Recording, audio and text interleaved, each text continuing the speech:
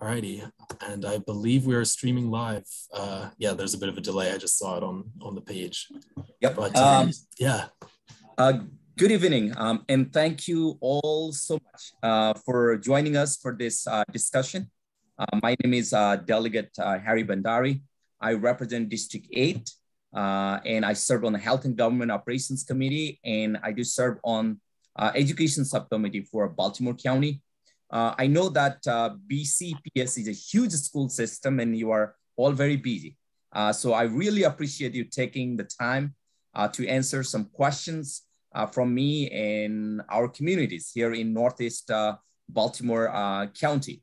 Thank you to Dr. Roberts and his staff for preparing an update on the progress of new elementary school here in our district. They are here at the corner of Spring Road and Rossville Bluebird, and for doing their best to answer all the questions that are bound to come with any new school construction. As for the issues of classroom overcrowding, I know there is no easy fix for this, but I hope after tonight, we will all have a better sense of what BCPS is doing to address this challenge. My thanks as well to our Board of Education members who represents our district, who took the time to join us tonight. Ms. Henn, Ms. Jones, and Ms. Rowe. I'm so glad to see you and look forward to hearing your suggestions and comments, both for myself and my colleagues in the legislature. Before we hear more from Dr. Roberts, and then get to your question, do you think you could each briefly introduce our board members, yourself, or anyone watching who may not be in the habit of tuning into school board meeting? Ms. Henn. Thank you, Delegate Bhandari, and thank you for having me tonight and inviting me. It's an honor to participate in this town hall. So thank you, and good evening to everyone joining us tonight. I'm a lifelong resident of Perry Hall and of the Northeast, and school overcrowding has been a concern of mine since long before I've been on the board. I've been a parent of 2 children who have gone through Baltimore County Public Schools, both of whom have gone through Perry Hall schools in particular. And so overcrowding is a personal concern of mine as both a parent and as a board member. And I have advocated along with Councilman Marks, who sends his regrets. He would very much have liked to have been here tonight for new schools, for relief for our schools. And I appreciate your efforts, particularly in the legislature, to advance our capital funding for these school projects that are, I'm very pleased to see moving forward, both with the Northeast Elementary Schools and the Northeast Middle School. So it's exciting to see these projects moving forward. It's exciting to have the support, as always, of our friends in Annapolis to lobby for that funding, as well as our county partners. And again, I'll keep my remarks brief, but thank you for including me tonight and look forward to the conversation. So thank you. Thank you, Ms. Jazz. Thank you, Delegate Bhandari, and thank you, Jacob, for inviting me to this town hall. My name is Moalie Joes. I'm a member at large for the Baltimore County Board of Education, and I've been on the board for about 3 years. I live in Perry Hall, and both of my children attend Baltimore County Public Schools.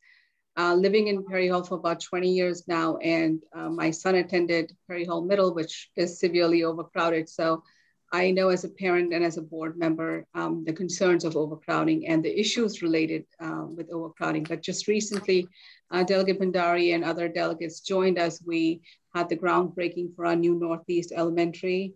So that was really exciting. And I also serve as, I also am a civil engineer. So planning and capital planning is close to my heart. And I'm really excited that Delegate Bhandari, who's an educator himself, is advocating for education. So thank you. And thank you, Dr. Roberts, for being here as well, for representing Baltimore County Public Schools. Thank you. Then Ms. Rowe, is she here? I don't believe Ms. Rowe yet. Yeah. Yeah, hope she will join. Perfect. And thank you all again. To kick things off, I would like to share a little bit about myself and why I wanted to host this discussion. Anyone who knows me knows how important education is to me. I'm a lifelong student and teacher. My grandfather actually dedicated his life to building a school in my hometown in Nepal. And my dad took over running the school when I was young. In addition to pursuing my own education, which by the way, I'm super excited to be finishing up my PhD research at the University of Maryland, Baltimore County, I've always worked as a teacher. And I really believe that raising the next generation to be brilliant leaders, thinkers, creator, and innovator is the most important legacy we can leave. And we lay the foundation for that legacy every day in the classroom. The American public education system is one of our strongest assets as a nation. Our educators really are heroes and have such a critical impact on our kids. Our school leaders play a key part in shaping the classroom experience for our students, and we must recognize the incredibly challenging nature of doing that work on such a wide scale, especially through the last couple of years. BCPS is a huge system. I said before, well over 100,000 students. And it takes a lot to manage all that. So to the educators and school leaders with us tonight or watching this later, thank you so much. I wanted to focus particularly on the issues of classroom overcrowding, because that is something I've heard many concerns about from parents in my district. My district is growing with new development, bringing new families, and that has led to further strain on classroom capacity. And that led to further strain on classroom capacity. Again, I repeat, as a teacher myself, I know how hard it can be to manage a classroom and educate our children for the future. And this town hall, I believe, will give a sense where we stand. And in addition to getting an update and asking some questions about new elementary school, I want to look even further ahead to have a robust discussion about the issues which will have, in my opinion, the biggest impact on students and families in our areas over the coming years. With that, I would like to turn it over to Dr. Roberts to share any remarks he has prepared. And again, thank you so much, Dr. Roberts, for joining us tonight. Dr. Roberts. Wonderful. Thank you, Delegate Bhandari, for that wonderful introduction, very sincere introduction. And thank you for your service as an educator locally and throughout your life. And certainly extended thanks to our Vice Chair Henn and Board Member Joes for their participation. Staunch advocates, not just for the Perry Hall area and for District 5, but certainly for all of Baltimore County Public Schools and all of our students. So I do have some opening comments, but just a little bit of context, Delegate, and for our listeners. I currently serve as Community Superintendent for East Zone Schools in Baltimore County. Been fortunate to serve in that position for 6 years now. And the Perry Hall feeder pattern, as well as all the schools down to Edgemere, I've had the privilege of working with for these 6 years. And before that, had the distinct privilege of serving as principal at Perry Hall High School. So I've worked directly for the students within your district for at least the last 14 years and being almost a 20-year resident of District 5, living in Towson for almost 20 years. You know, certainly know your district and know the district very well, and has a very close place in my heart, just having worked in it and still being part of it and working with the children and the community members. So thank you for inviting me. Certainly on behalf of Dr. Williams and BCPS, thank you for inviting us and giving us an opportunity to share some information. Had the opportunity to receive some questions from Mr. Took earlier.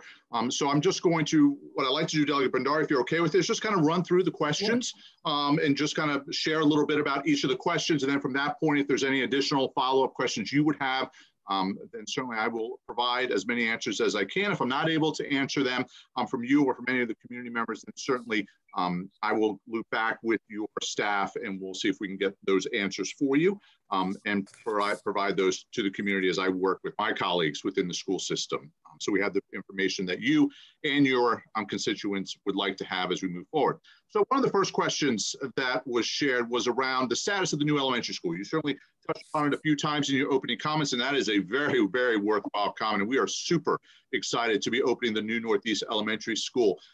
You know, I certainly remember back in 2007, you know, overcrowding in the Perry Hall feeder pattern and working with Councilman Marks and Ms. Henn when she was on the Northeast Advisory Council. You know, we were talking about overcrowding, not just in the high school, but in the area, and really talking about the prospect of new elementary schools, new middle schools, new high schools, new schools in general within the Perry Hall White Marsh, within your constituent area. So we're excited that the new elementary school is on track. Just as recently as last night, I know we're going to talk about this a little bit later around the boundary process for the new Northeast Elementary School. We had a boundary meeting last night. It was the first opportunity where the public had an opportunity to see the two recommendations that the committee has been working extremely hard in providing and really delving into the communities that are going to be impacted by the boundary process, and really brought forward last night the first of two recommendations that the community will be able to provide input on. But I'll put a pin in that for right now and give more detail on that in a moment. But in that presentation, Mr. Jennings, Kevin Jennings, who was appointed the new principal of the new Northeast Elementary School. He is a veteran principal, but he is going to be the principal of the new school. He shared with the community that the school is at 33% completion, which is exactly where facilities and the plan has it being at this moment in time. So we are on track at a little over a third completion. So everything is moving forward as scheduled with the construction. The principal, in terms of staffing, I know there's a couple of questions we'll talk about a little bit later around staffing in general, but the principal, Mr. Jennings, has already had 2 information sessions, one of them at Golden Ring Middle School and one of them as recently as yesterday at Milford Mill Academy, for any current interested teachers or staff within Baltimore County Public Schools who may want to apply for the new Northeast Elementary School. And that follows along the typical process that we have when we open a new school, whether it be elementary or middle or high school. The principal will go out and hold interest meetings, share some of the schematics, some of the pictures, really drum up some interest in the new school, talk about the new school, talk about, in this case, Mr. Jennings, his vision for the new school. So we had some really good turnout, some positive turnout at Golden Ring and at Milford Mill Academy over these 2 interest sessions. So I know Mr. Jennings would say this if he were here, that he is really excited about the interest that is being shown in the school and looking forward to building his staff, very similar to Ms. Benke when she built her staff at our most recent elementary school, Honeygo Elementary School in the Perry Hall area. So as far as some other logistics that Mr. Jennings is involved in, ordering furniture. So that is a process. It's something that most people wouldn't think about, but it's something that the principal has to be involved in.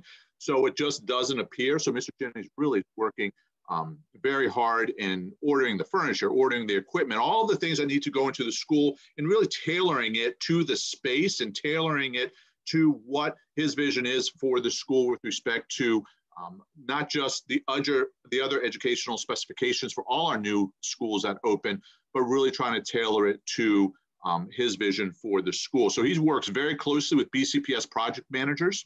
He works with the construction firms. He works with the architects on every aspect of the school. So that's really kind of the status of where we are with the new elementary school. If you were to drive by it, you mentioned earlier between Rossville and Gum Spring, you would see the scaffolding is up. The steel girders are up. I mean, you could really start seeing the layout of the school, the parking lot. So every day and almost every week, you see a new piece of completion. And as long as the weather holds out and everything stays on track, you'll really see some noticeable differences as you drive by the site, or any community member drives by the site over the upcoming months. So that's where we are with the school. There was a related question around the traffic patterns, road construction, other developments in the neighborhood. And that's where, if I can, I'm going to try this. See if I can share the screen, and hopefully this works. If it doesn't, then it should work. Okay, can you see that map? All right, Mr. Toots, give me the thumbs up. Okay, so instead of just kind of explaining it in hypotheticals and everyone trying to imagine, I went to the October 20th, and this is for the public. This presentation was provided to the Buildings and Contracts Committee, I believe on October 20th, 2020. is the date. You can see it's a Vimeo. So Baltimore County Public Schools hosts a Vimeo page where all of our board meetings and all videos and really where it's a repository of our videos and our meeting minutes for the Board of Education and other meetings that are held on Vimeo. So this is public, and it's about halfway through the Building and Contracts Committee. So any one of your participants or constituents or participants in this meeting want to really go back and listen to the background of this, because this is about a year old at this point when this was presented to the Board of Education. They can certainly feel free to do that at their leisure. I wanted to focus on this because I think this gets to the heart, Delegate, of what you were asking in that question. So I don't have a kind of a finger pointer, unfortunately, but you can see on, I don't know if you can see my cursor, but you can see Gum Spring Road. It's labeled here, Gum Spring Road right here. And the main entrance is going to be coming off of, and you see where it says Main Entry Drive, coming off of Gum Spring Road. And these yellow, just give you a little bit of understanding of these yellow arrows. These yellow arrows indicate the travel for the buses as well as service. So this part here is the front of the school.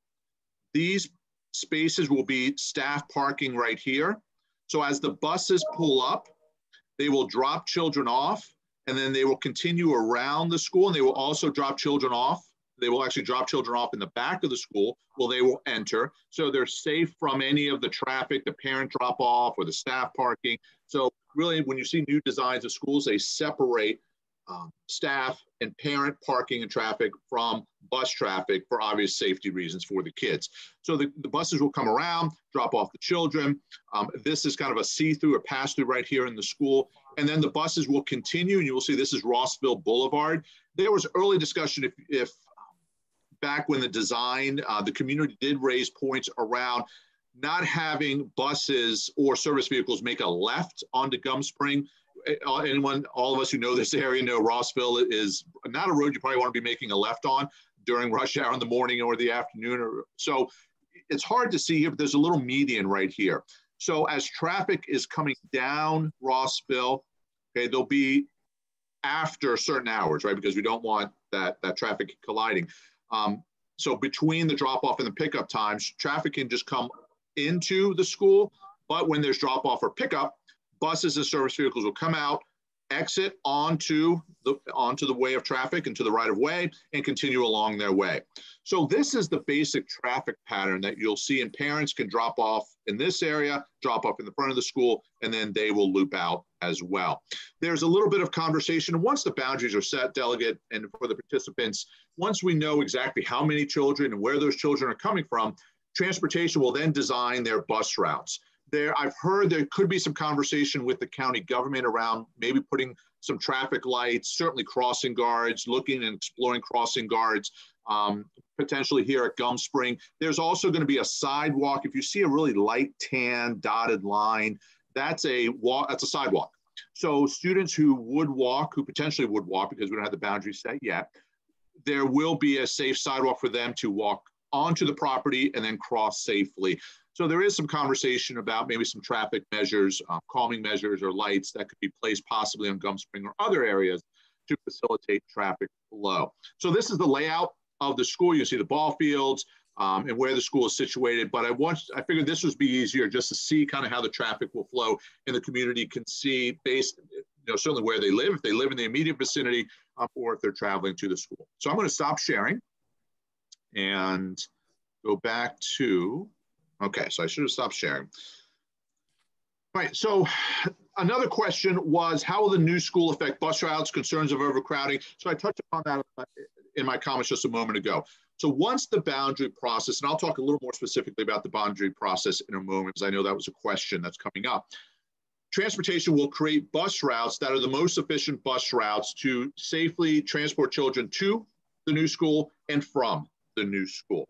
Clearly, under current transportation guidelines and parameters, when we're talking about number of students on a bus, whether buses need to have aides and so forth, this will be a regional special education center for some special education programs. So if there are any buses that require additional adults on it, that'll all be configured by transportation to under our existing parameters in terms of number of students who are allowed on a bus.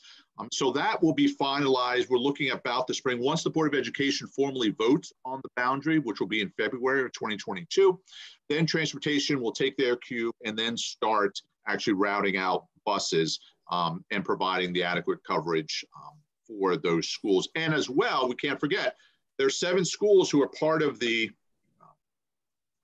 process for the rezoning. So it's not just the new Northeast Elementary School that is going to have their transportation, but we're talking Shady Spring, we're talking Elmwood, Joppa View, Perry Hall Elementary. So there'll be some adjustments to those bus routes as well, because obviously children will be coming from all of those schools. So the community can expect, and as we do every year, that information is shared with the community and will be at the same time as it has been, so the parents can plan, they can see those bus stops, and we can work through any questions the community has. So moving forward, there was a question submitted around, do we have enough teachers and staff? And what is BCPS doing to recruit? Now, I'm not sure if the question was really related to the new school or in general, so I'm going to kind of address it both ways for the participants. So on the macro level, certainly BCPS still does have current vacancies, as does every LEA in the state.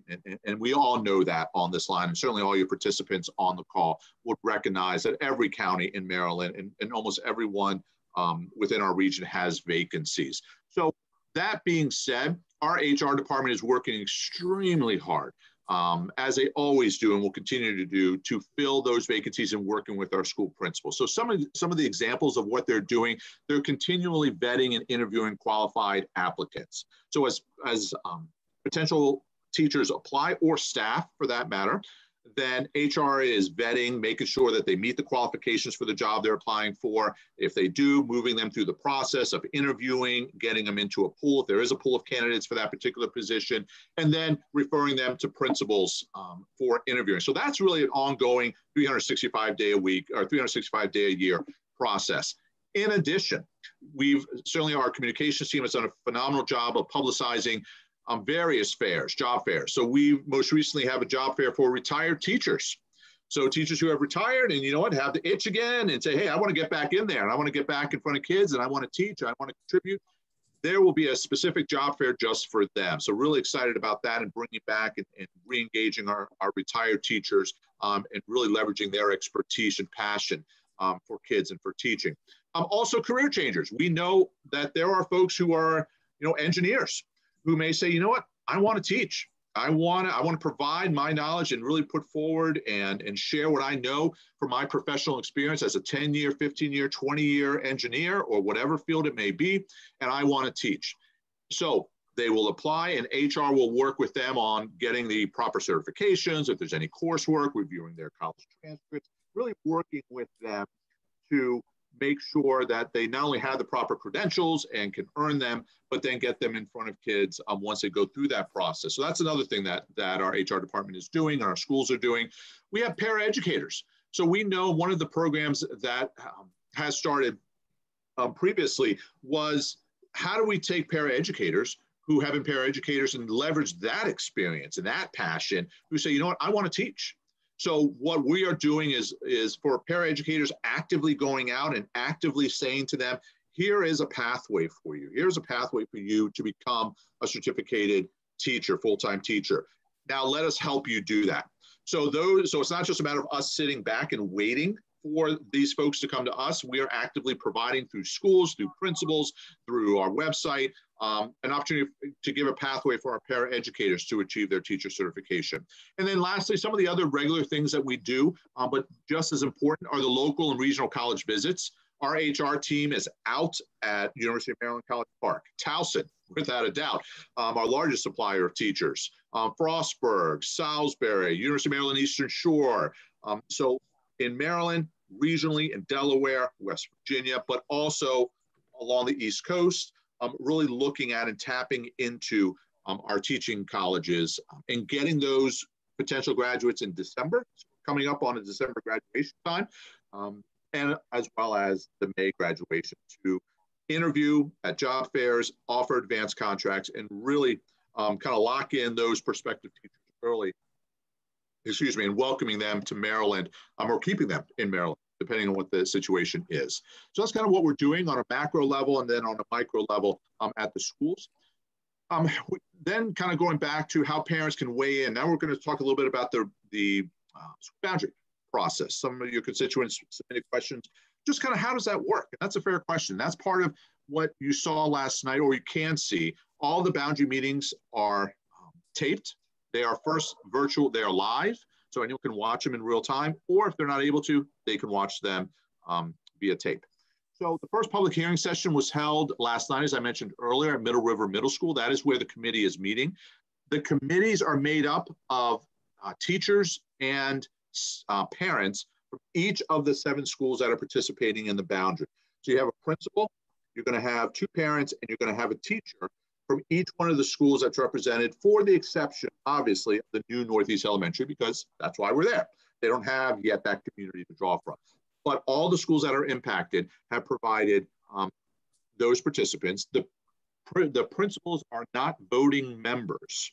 That's important to know. This process is run under board policy and rules. So it's laid out very specific based on the board policy and the superintendent's rule of how a school boundary process occurs. It is extremely transparent. And we are very proud here in Baltimore County that our school boundary process, in my opinion, is probably the most transparent, and I would say is the most transparent boundary process of any LEA, and really proud of the work that our team in strategic planning and business services and our school principals do and our community does, as well as our Board of Education, to really make sure that our parents and our community have input on this process. So last night, they were presented with 2, and that information can be found on our website. It's right kind of towards the middle of the website. You can click on, it says New Northeast Boundary. Click on that and all the meetings are there. All the minutes are there. The videos are there. There are links to questions. There are links to the survey that opened this morning on the 2 recommended, or at least right now, the 2 preliminary recommended boundaries are there for the community to review, submit questions, submit comments, and offer their input. And that's just the first round of community input. We'll talk about that a little bit later. So as we move forward with that, well, now that the boundary process has proposed 2 boundaries, there's a survey for the next 2 weeks that the community can access and offer their input. That input is then shared with the committee on December 1st. That's our next meeting. So we give the community 2 weeks time to digest, process, ask their questions, provide their input. All of that will then be provided to the committee on Wednesday, December 1st at Middle River. They will then digest all of those recommendations, and then they will dive back into those boundaries, those recommended boundaries. Do we keep them the same? What do the community say? Do we want to make an adjustment here? And they're going to wrestle with that, and they're going to talk with each other. And then they're going to come back, and they're going to ultimately lead to a recommendation, a formal recommendation. And per policy and rule, the community superintendent and Matt Cropper, who's our partner in this work and has done this process for us for many, many, many years. He knows our county very well.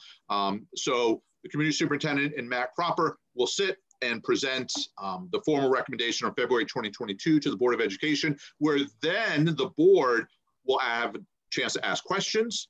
The board will then go out and have their own public hearing sessions. So we talk about public process and transparency. So now we have this process. The board will then sit and listen to the community. Then the board will go and deliberate. And then ultimately in February, that happens in January. So then in February, the Board of Education will ultimately have final deliberations, make a vote or have a vote, and then a formal boundary will be created, if all goes well, February 2022.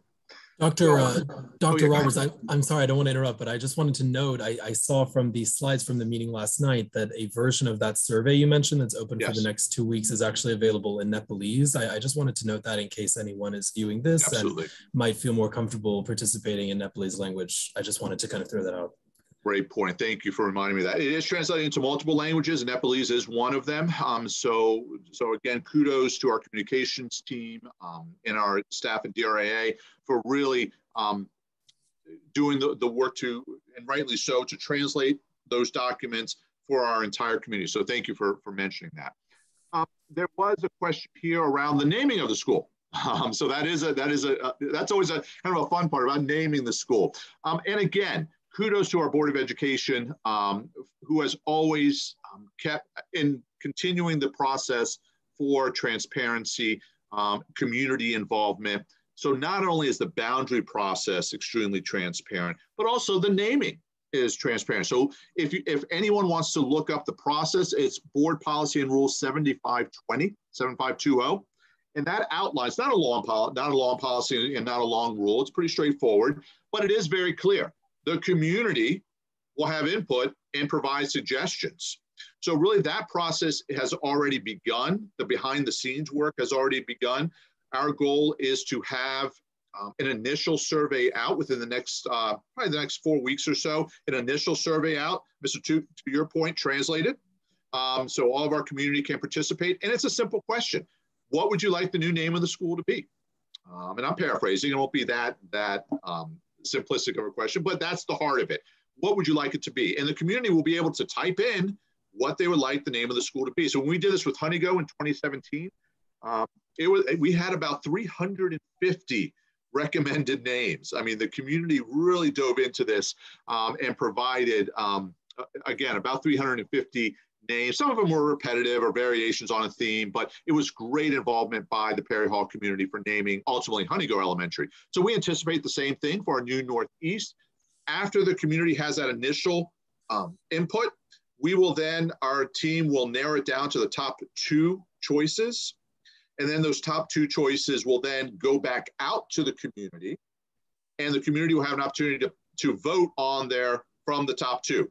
So we'll have a number 1 and a number 2. And then again, per policy and rule, what I will do in the winter of 2022 for Honeygo, it was around February of 2018. So we're targeting about that same time to keep that consistency. So in the winter of 2022, I would bring forward on behalf of the superintendent, the recommended name for the new Northeast Elementary. And of course, what I would do, as I've done in the past, is show the board, here are the top 2 names.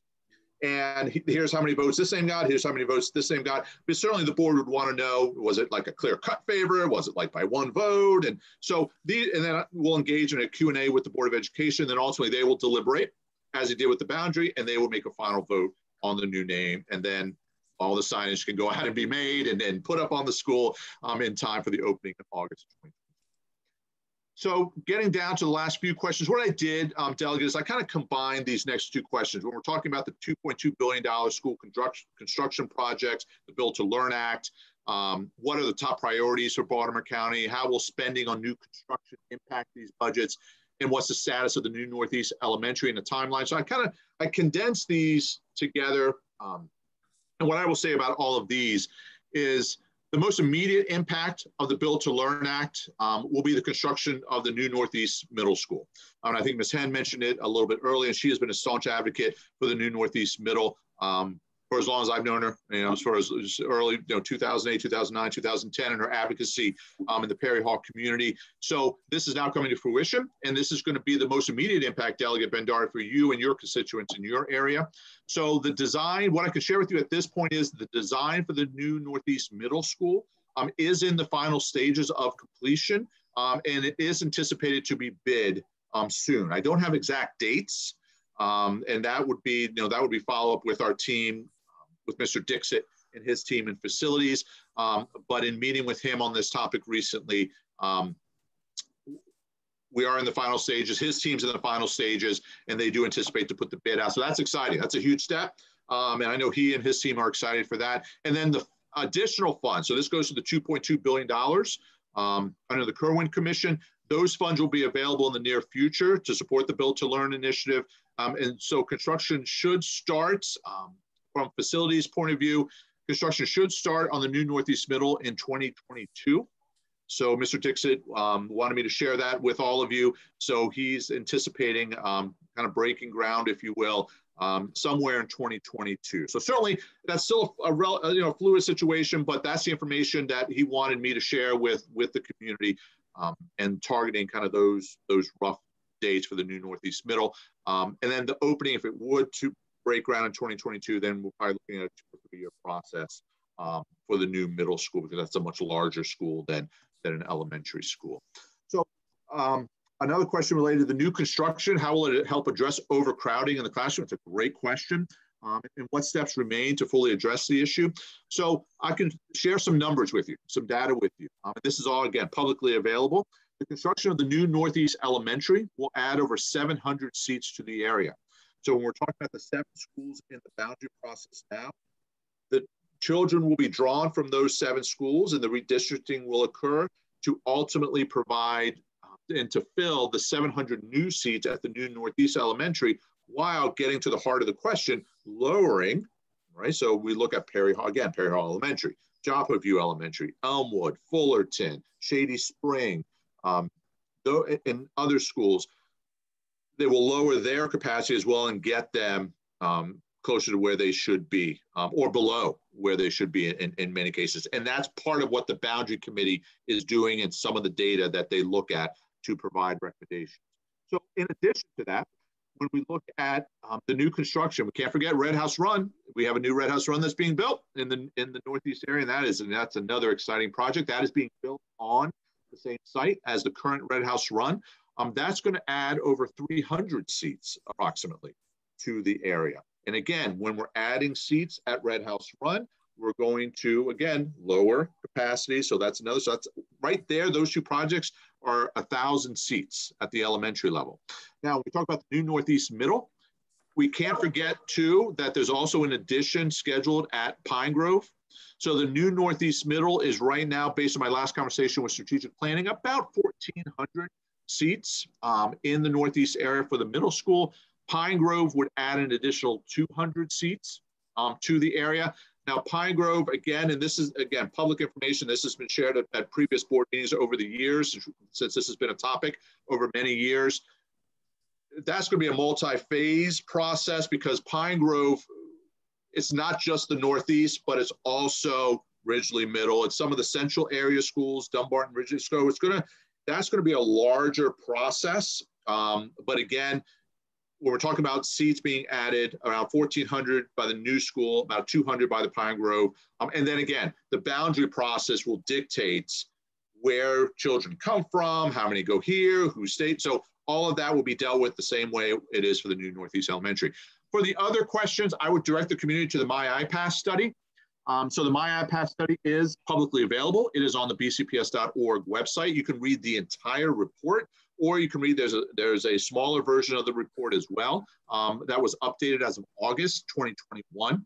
So that's a long-term plan for Baltimore County Public Schools, and that is available for the community. So I would certainly refer your constituency or anyone participating in this and watching the town hall to the MyIPass study.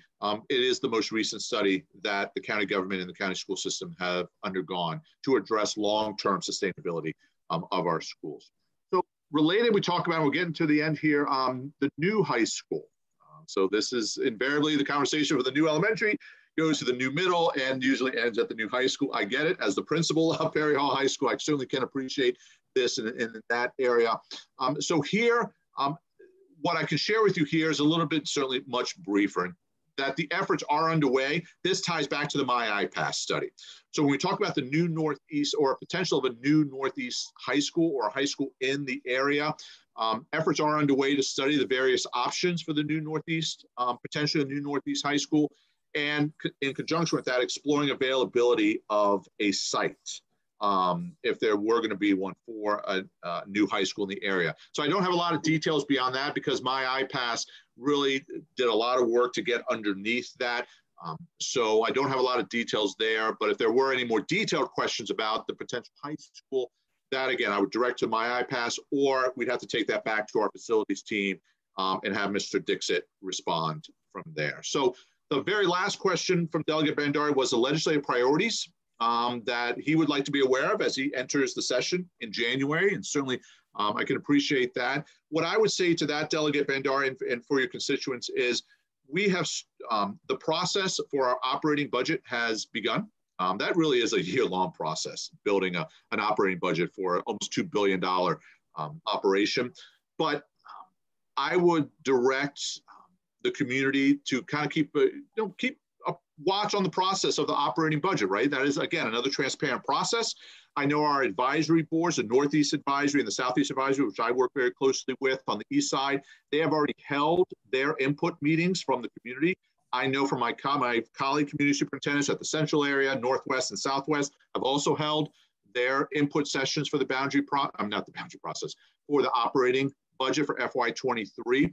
So I would ask the community to certainly provide input to your area advisory councils and what you feel are the priorities, as well as monitor the progress. I know the superintendent typically will present a draft operating budget and present to the Board of Education in the wintertime around January.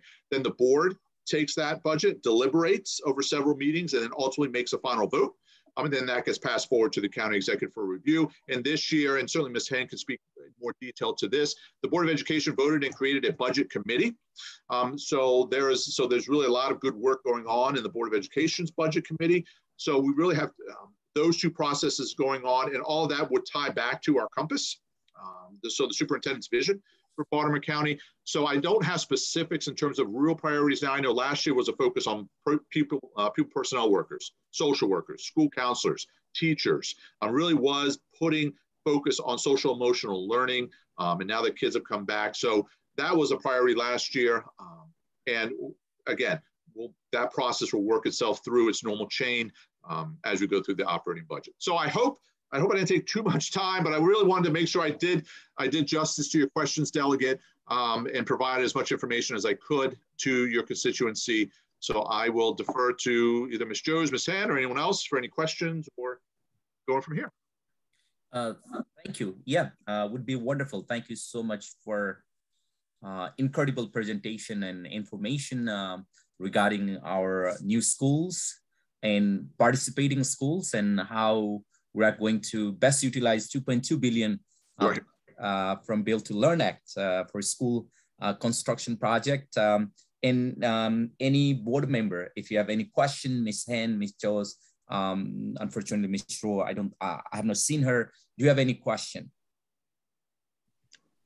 So Delegate Bhandari, no questions, but I did want to thank Dr. Roberts for the excellent answers to his questions and reiterate a couple of the points. The boundary study process is something we should all be extremely proud of. If I had to choose a process within BCPS that I would say is an exemplar, that would be the one I would choose. It, as Dr. Roberts said, is extremely transparent. It is extremely inclusive. If anyone listening would like to any piece of information on the process, go to the website, check it out. You will feel as if you've been on the committee the entire time. Every last detail has been thought of. Cropper does an amazing job at thinking of everything. I am process driven, and I tell you, I've been so impressed that they have thought of every last detail, down to the presentations are available online. There's an interactive mapping tool where you can look at the boundary options that have been proposed and play with the maps and see how it will affect you down to your street and see what the options look like. And as I said, there are multiple options to provide feedback. You can email the board. You can answer the survey that's open until the 17th. Provide feedback at a board meeting by signing up for public comment. I think there are 4 or 5 different ways the public can get involved in the process. Listen to the meeting recordings that are available. So it is inclusive. It's extremely participative process, and it's one that I'm extremely proud of. So I wanted to thank Dr. Roberts for his remarks regarding that first and foremost. And there was something else I wanted to add that Dr. Roberts touched on, but I'll let another board member speak, or if somebody else has comments, and hopefully it'll jog my memory here. So if Ms. Joes or Ms. Rowe want to chime in, I'll turn it over to them. Thank you. Thank you, Dr. Roberts, for the presentation. Also, thank you, Delegate Bhandari, for this. I do want to tell all the constituents that when you have questions and concerns, please come to the board meetings, write to the board, because advocacy matters. And if there are issues in your community regarding school, advocacy really, really matters, because your community needs to speak up, be more vocal about it. And thank you, Dr. Roberts. He did mention the MyPath study, which is a multi-year study that's done for the first time in Baltimore County. It's never been done before. It prioritized all of our schools, and we have 175 schools. Unfortunately, the board did not take all of the recommendations of MyPass, so I hope that Delegate Bhandari in Annapolis, you'll be able to fund all of those schools that need to be built, especially the new Northeast and Perry Hall High School, which is also overcrowded, that needs to be addressed. So once again, Dr. Roberts, thank you. You did a good job with the presentation. And thank you, Mr. Took, for inviting me as well. And this was informative. And again, I always, thanks for having me. Thank you. I see another board member, Ms. Lily Rowe. Are you there? Yes, I'm here. Thank you, Delegate Bhandari. Do you want to say something if you have any question to Dr. Roberts or anything you would like to? And thank you so much for your continued support, all our board members. I know how hard you guys work. Without you, it would not be possible. These new schools and our new participating school, Elmwood, Fullerton, Joppa View, McCormick, Perry Hall, Elementary City, Spring, Vincent Palm, these are overcrowded. So with all of your support, we are going to address that. Ms. Lily Rowe, do you have any question? No, I don't have any questions. You know, I've been advocating for facilities since before even you were in office. Thank you. Thank you. Yeah, I believe, and we have to stop, like we have to do the hard stop at 7 o'clock. Dr. Roberts says another appointment. I know the new Northeast School will be a key step in addressing the concern of overcrowding. It was Red House Run and other participating school I just named. And thank you tonight giving the update, the status of this middle school, even the prospect of a new high school. It's wonderful. It's wonderful. And I would like to thank all my colleagues in the Maryland General Assembly to pass a Bill to Learn Act, and basically my district colleagues, our Senator Kathy Klasmer, Delegate Jackson, Delegate Bortler, and we are with good hands with our county executive. He has been fighting, John Yo, fighting for education, and Councilman David Marks and Councilwoman Kathy Bevins. We work together. And the blueprint for Maryland is Dr. Roberts mentioned. It is a multi-billion-dollar investment in our school that will give opportunity, hope, and promise to all Maryland students. And I promise that I will keep on fighting. And this is not the full solution. We have to keep on fighting. And thank you everybody for attending. And we are really blessed to have Tony Besmore. He always help us understand these issues, always comes in Annapolis in our subcommittee meeting, and TAPCO as well. They are doing wonderful. Besmore, you want to say a few words and you will conclude this meeting. And thank you. I would really appreciate your help. Tony? Good evening, everyone, and thank you, Delegate Harry Bhandari, for your service and leadership in Annapolis. I truly appreciate your support in Annapolis and your leadership. Being on the Education Subcommittee, you do a great job representing Baltimore County Public Schools, and have been a great friend and supporter of ours. And also would like to thank Moalie Joes on the school board, Julie Henn, who's the vice chair, and Lily Rowe. They have also been partners in the work that we're all doing. And lastly, I'd just like to thank Dr. Roberts for his leadership and information tonight, because I learned a lot too, Dr. Roberts. You did an excellent job covering all the issues, and we really appreciate your work and your leadership and legacy. So as a Director of Government Relations and Constituency Services, I'm just looking forward, Delegate Bhandari, to another good year. We know we're implementing the blueprint now, and so we want to keep our eye on that ball, because the implementation is the key to a lot of this. Certainly the Build to Learn Act and the funding that we're going to get for our capital projects.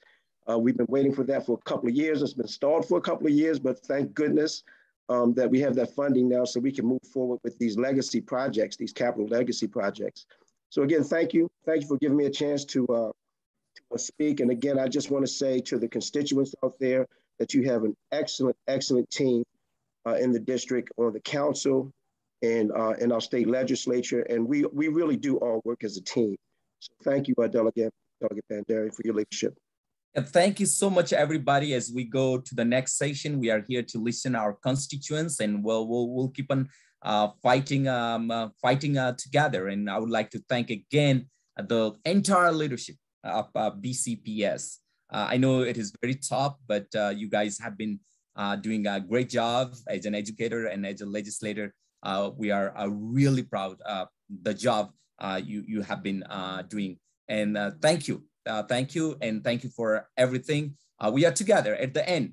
No matter if we have a wonderful schools, we have a better hospital, and better everything, you know, whether we are Republican, Democrats, or no party, it will help our community. That's what my focus is, being a very, very independent voice. And thank you everyone for your support, including Tony Basemore, Dr. Roberts, and our board members. If there are anything as we are going to the next session, we are here to help. And thank you, Jacob, too, for putting this together.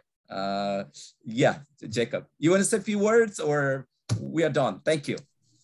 Thank you, guys. Yeah, I don't want to drag it out. There was one actually thing that I had a little follow-up question about from what you said, Dr. Roberts, but feel free to be like, no, I gotta go. But you mentioned that the new Northeast Elementary School will be a regional special ed center. Can you just say a couple more words about what exactly that entails? Yeah. Yeah. There's going to be, what we refer to as social emotional learning support classrooms. So it's part of the educational specifications for the new Northeast, because the programs right now are situated in a handful of schools in the area.